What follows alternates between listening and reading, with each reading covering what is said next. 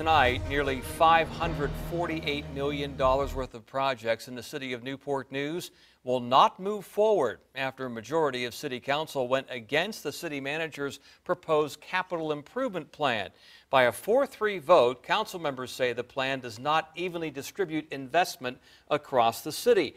Education advocates say the nearly $67 million budgeted for school maintenance is not nearly enough.